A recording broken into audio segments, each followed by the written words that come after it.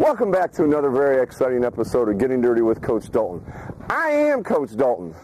And I'm Graham. Hope that you're ready to get dirty! This month on Getting Dirty with Coach Dalton, Graham and I are going to be working with you on the absolute most important aspect of slapping, and that's your footwork. We want to make sure that when you make contact with the ball, you are going to be very well balanced. You're going to feel some power below you like you're an athlete. That's what makes you a slapper, is that athletic ability.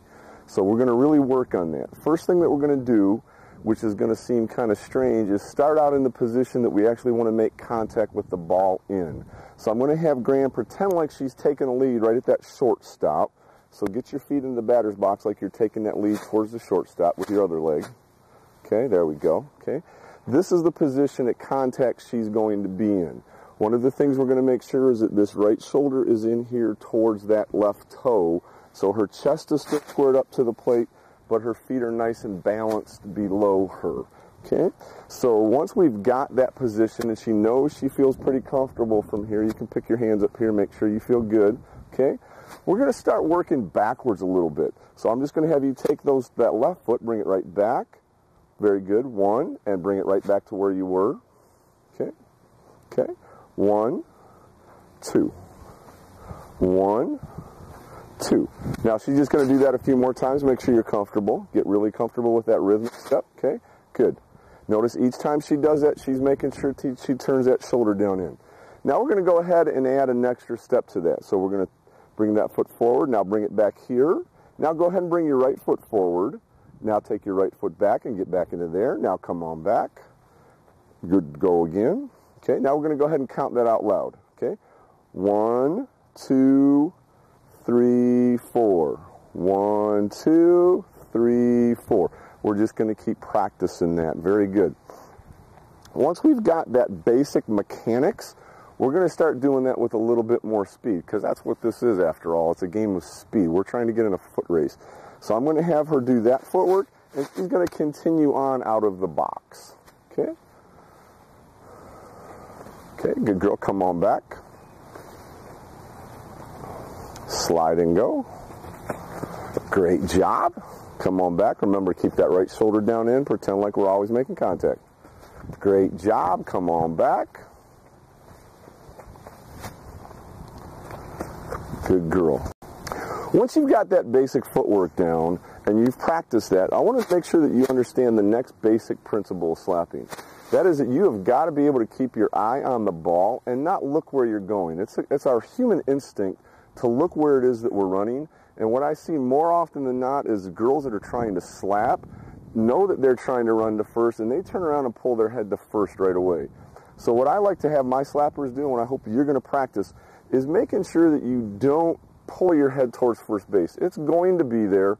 You don't have to worry about tree trunks or trees or light poles or anything being out here in the middle of the field. You can keep your eye on the ball, make sure that you make contact. The ball's going to go all the way down in the ground before you ever look. So one of the things we like to work on is imagine that we're running out on that line. We're going to stay on a line, and I'm going to have Graham make sure she turns back into that line, not pull up the first baseline. So I'm going to have you do, Graham, is just go ahead and practice what we just did. Slide out of that box nice and rhythmically. Make sure that you stay on that line. Great job. Great job. By this point, once you start practicing that, you should get really comfortable doing that. And you know, as long as you stay on that line, you're not going to be vulnerable to that low outside stuff. You're not pulling your head off. You're going to see your bat make contact. Then you get in the games and all this pressure's going on and excitement. It'd be nice if you could remember about that line. The beautiful thing is you'll have your bat with you in a game. You can go ahead and extend that batter's box line right out at that pitcher so that you've got yourself a target. Now come back here. Imagine that you're just slapping, keep those hands back. We're not actually going to go at the ball. Just go ahead and take your footwork and stay on that line. Okay, great job. Let's try that one more time. Great job.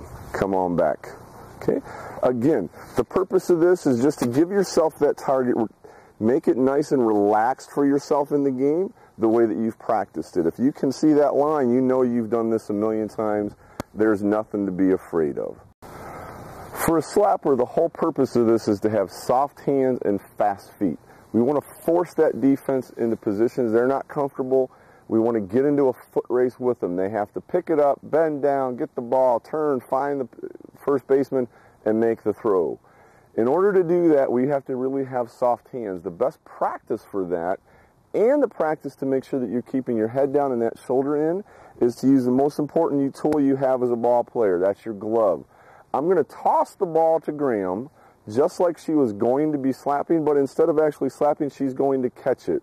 I want her to see the bat onto the ball and down into the ground. So what I'm going to have her do is a drill where she's going to catch it, set it down in this bucket up here. So she's not going to take her eyes and be trying to pull off. She's got to make sure she sees it. She's got to find the bucket, and she's got to drop the ball right in the bucket. We ready to go, kiddo?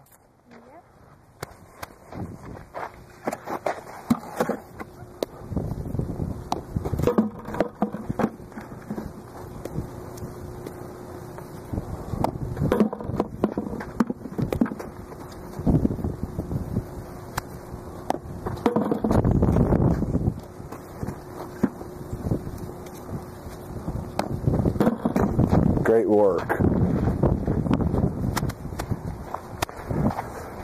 Now, Graham happens to be a natural lefty, so that works out real well for you. Let me get you out of my batter's box here.